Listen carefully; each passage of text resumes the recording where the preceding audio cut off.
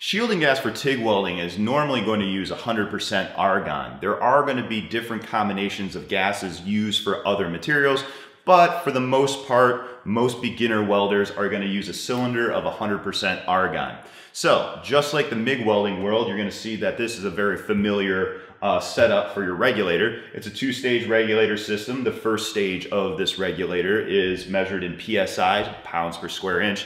That is how much pressure of the argon is left inside of the cylinder.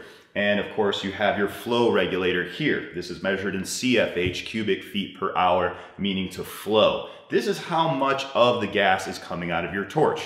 And it is also controlled by this flow regulation dial here. Now, when you're first setting up for the day, what you want to do is you want to take your primary cylinder valve here, open it all the way up till it hits the peak, okay? As soon as it's all the way up till it hits its peak, that gives you the best seal. But just in case you want to be safe about things, you want to be able to shut this down in an emergency situation, just go ahead and give it a quarter or half turn back. Just make sure that's a little bit loose, close to the top, and you're all set. Now, how much CFH should be coming out of your torch while you are TIG welding?